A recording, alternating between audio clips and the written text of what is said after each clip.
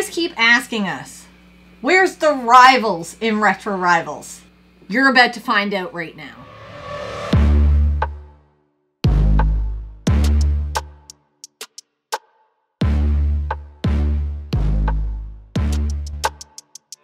Gaming. Retro. With my retro uniform on, guys. Versus modern. I don't have a modern uniform. I just wore Ninja Turtles. You were not prepared. That t-shirt is retro. That's the old, that's 90s just Turtles. don't think about it. You're asking me not to look at you in your t-shirt. Yeah. I don't know why we want to test our marriage like this, but we do. Oh, we got lots of places to sleep. Lazy boys are pretty comfortable. Yeah, that was nice that my mom gave those to us so you could sleep on them. Obviously, I'm going to take the stance of modern. You prefer modern gaming. I do. Prefer retro gaming. Well, let's just start with hardware. Hardware. Okay. Let's just start with the consoles. Okay.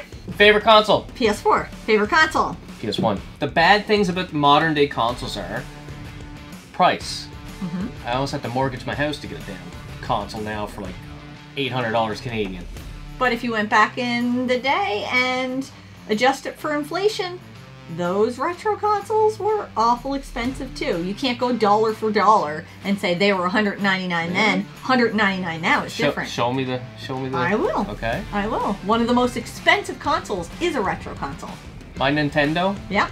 Well, live your PS4.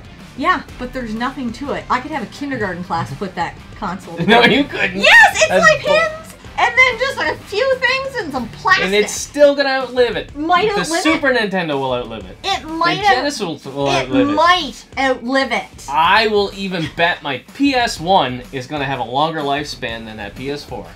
Here's the thing: there was less to those consoles. So? The PS3 alone is like a feat of wonder. It's not like they didn't even know how they put that together back in the day that it could do what it could do. I wonder where you're getting this argument. I mean, just from facts. What about storage on your machines? It's got lots of storage. No, it doesn't. It's got enough storage. I don't need a couple of game storage. I don't need to save every game I'm going to play. You can't save a game you're going to play on a Nintendo. Don't need to. They're not that kind of game. You don't save those games, and if you do, you save them on the cart. But how often are you replaying every Nintendo game, every Super Nintendo? How often are you replaying every PS4 game? I typically play it once, so why would I have to save the information on the machine? Right? So then that's like one mark against PS4, no, right? Because how many people keep continually going back to retro games? They'll play that modern game once, and I'm done. But I feel like that about every game. There are modern games I would play more than once because I enjoy them, but the same goes for retro games. I don't think that's a tick in anybody's favor. Oh, you're grasping. Yeah? I could play The Last of Us over and over and over again all the time and enjoy that game just as easily as I could play Super Mario 3 over and over again. I don't think so. I think so. I don't think so. I do. Yeah. I bet money. I know you've played Super Mario 3 way more already than you will ever play Last of Us. Because when Super Mario 3 came out, I was a child and had more disposable time. I don't have the disposable time. I just don't have it now. I don't care about your time. We're talking about consoles here. I know, but if you're comparing the amount of hours I put into Super Mario 3 versus The Last of Us, it was a different time in my life. I could put that amount of hours into Super Mario 3. I can't do it with modern consoles now, but I enjoy what I'm playing. So, how about controllers? Oh. Let's go controllers. Okay. I don't want to talk about PS3 controller. No. I don't. Okay. But that N64 controller, it sucks. I don't care what any of you think. Don't like it. It's weird. It looks weird. You know what I hate about modern controllers? What? Every time I turn that machine on, I gotta update the controller. I gotta update a controller. Why do I gotta update a controller? Because of the haptic feedback, they're always improving upon it. Really? So you're gonna have to have updates. How much improvement have I seen over the last... At least you can update the controllers in the system. You can't do that with a Nintendo. You don't need to update a controller. I know the wire sucks. It does suck. But that's probably the only argument you have. No, the modern controllers are more ergonomically shaped to your hand. Are you saying that the Super Nintendo wasn't ergonomically shaped? The Super Nintendo is an anomaly, and it is a great controller. It is a great controller.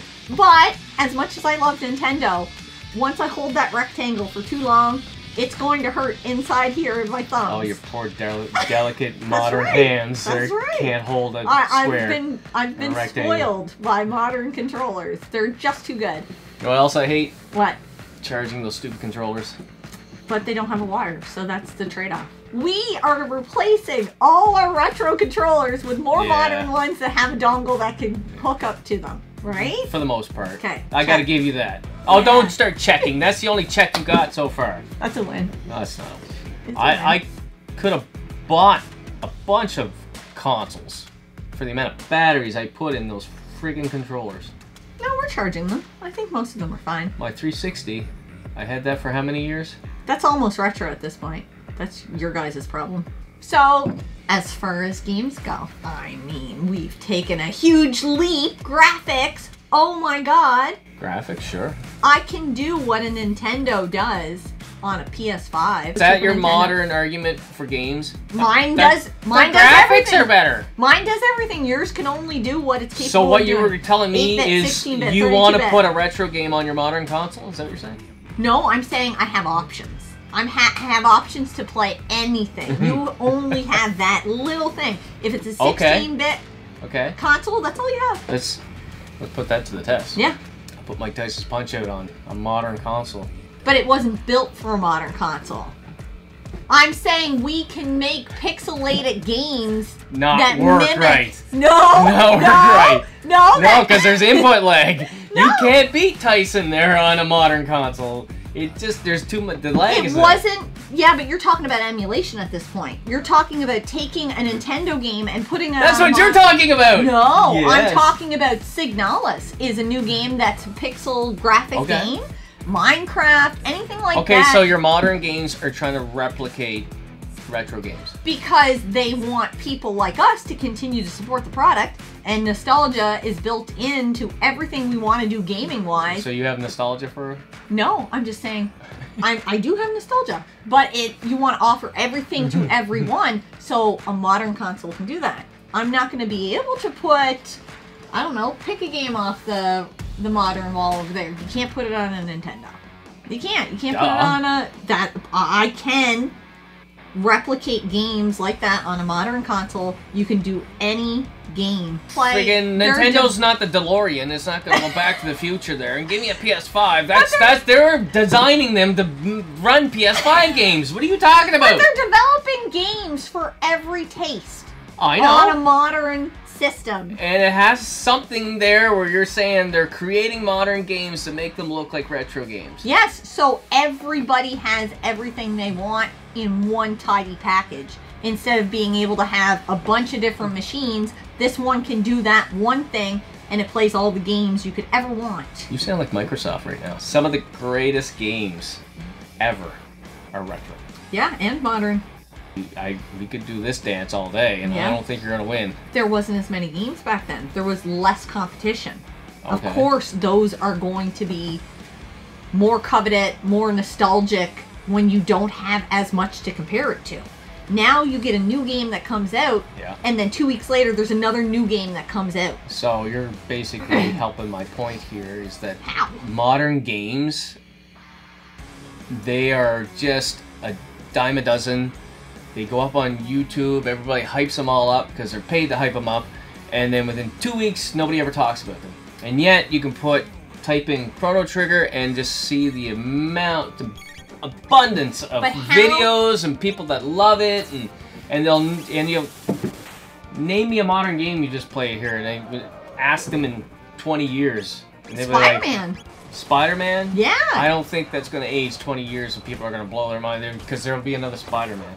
Name me a modern game that rivals the story, the music of Skies of Arcadia. I did earlier in the video. The Last of Us. Oh, no. Okay. No. Music is... Art-wise, not even remotely close. Art-wise? Skies of Arcadia, the art in that game, like, blows Last of Us out of the water. I don't even know Last of Us has a good A great story. A great story. Don't say good. Great story. So did Skies of Arcadia. Yes, I agree. You know it's okay. my favorite RPG. I'm still saying the art. It's just the music. The art is different. They did what they could back then, and the graphics are the graphics now. But the art of the story... Stop falling on that crutch of graphics. Graphics. I'm talking about graphics. Graphics. All of the graphics. Hey, but you're talking about art. I'm talking, yes, I didn't say anything about graphics. I'm saying the art. Okay, but when you say art, are you talking about the visuals? Because the visuals are graphics. I will agree that it was more of an orchestra-type music in those games. Yeah. But they put sound effects and background noises. We literally just did her Skies of Arcadia review. No, you can't! We literally just did that. You can't hold that against me. And she raved about it. It's a 10 out of 10. It's a 10 out of 10. Like, but there's art, so many modern games that are a 10 out of 10 too. But they have more going for them now that they can use that you couldn't use back then. You had to use what you had. We always say. I'm going to hate this. What do we always say? We always say older consoles lack the graphics, but they always had better story, music, atmosphere. Because they had to. That's not saying stories now aren't great. So what you're saying is all you have is graphics. Stop trying to give me back my graphics crunch. Well, you're just leaning on it. You're only going to give you 2 of them now. You just literally said that The Last of Us has an amazing story. It does. Okay, well, that's art in and of itself. Okay. Being able to create that world. But how many people, like, graphically, that... Graphically, it doesn't stand out. Sarah? And, you know... Graphically, when on the PS3, that made that console. A lot of these retro games... It's like, it's the gold age of gaming. And it was also the garbage age of gaming. How much do you love N64? Or do you like any of the graphics on that console? I don't, no. Are you gonna, like, how are you even bringing that up in an argument? Because I don't even play N64. I know.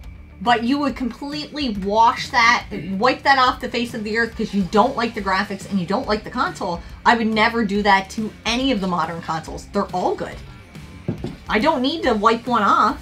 I don't need to get rid of one because of the graphics, because graphics. But I mean, that's what we're comparing right now. Graphics. All of the graphics. I hear the same arguments from all you guys all the time. Graphics. Wireless controller. Load times. Oh my god! The load times. Oh, the load times! Oh, shut up. I have things to do. 10 seconds is too long. 10 seconds. 10 seconds is too long. I wish it was 10 seconds. I have time to send a tweet, check my bank account. Sit here and exaggerate that bullshit there. It's the load times are intense. Bullshit. And then I have to read my story. Now I get it fed to me like with voice actors. Like a moron. I can't wait 10 seconds. I don't like to read. Can you make the game easier so everybody can beat it?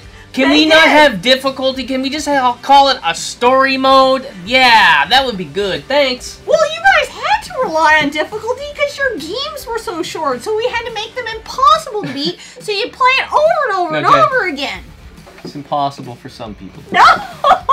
Yes. But that's what you guys had going on back then. Oh, yeah. It was just like super impossible games because nobody could afford to get another game because games were more expensive back then. They're not super impossible games. There are some that are way harder than others. But games were more expensive back then, dollar for dollar. When you compare inflation from then to now, games were more expensive back then. Yeah, but if you're going to go, you said for time. Yes. And time is your money. Yeah. So I can get one game that lasts me 6 months. I get me one game now lasts me 6 hours. It artificially lasts you 6 months because the games were so damn impossible. And we kept playing them because they're so good. You know I love retro games too. I enjoy my modern games. You do enjoy your modern games. But if I had to get rid of one or the other, I'm getting rid of retro games. There's a whole entire future ahead of us of modern games. I look at modern games, especially the future, and it doesn't look good. It doesn't look good for physical. And I will agree that that's something that I don't enjoy. You're going to basically have a streaming service of games. It takes away from it. Like, nobody's going to be talking about 99% of these games coming out this year. I've seen so many big games come out recently that within 2 weeks, you'll never hear of them again. And it's sad. It is because sad. they are that damn good. But modern games are like chips. You just give me my next one. Nom nom nom. Next one. Nom nom nom. You're like Pac-Man eating friggin' chips here. There was barely any chips back then. There was a couple bags of chips. And I know, but when you finished it, oh my god! Those were your favorite chips. Yeah, that was the best chip ever.